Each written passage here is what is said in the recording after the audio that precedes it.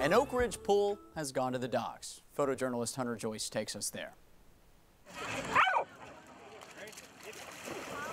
I'm amazed that there's this many people here, but it's awesome. I'm glad they do this every year. I'm glad that it's bringing in such a crowd, and she loves to socialize. I'm glad she's getting the chance to meet a lot of dogs.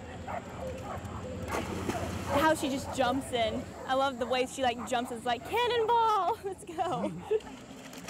She's our chocolate lab, and she's been blind since she was 7 years old.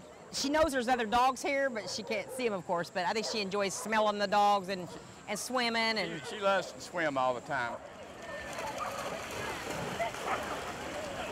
Everybody enjoys their dogs when they come down here. It's like a big family, a bunch of dog lovers. They love the big pool to swim in for the big long dummy toss. And they love playing with all the other dogs. And more people keep coming as the word gets out. And the fact that it's a great time for people and friends to get together with their dogs and play. Oh, we should do this every Sunday. Could watch that all day.